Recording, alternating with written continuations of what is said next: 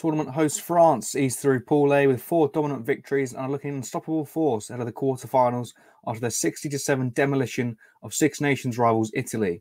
South Africa are like Le Bleu's next opponents in the last 8, and Fabien Galtier's side will be full of confidence after their 7-try victory, despite the absence of injured talisman Antoine Dupont. France enjoyed the perfect start as Thomas Ramos put Damien Penaud over for the opening try after just 2 minutes. Ramos added to the tournament host's lead with a penalty from halfway before Penaud produced a kick pass to Tyro wing Louis Bielbieri, who still had work to do, but stepped a couple of defenders and dotted down. The French flair was on full display in Lyon as the instrumental Ramos finished another try that involved magical handling from the France back line.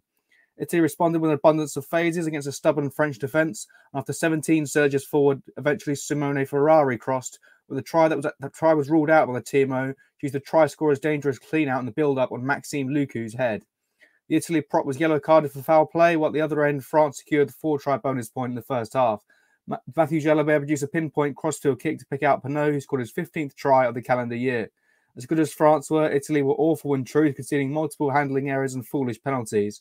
Jalabert crossed after half-time with a dummy and slick sidestep, showing how much a balanced run of the France fly half really is.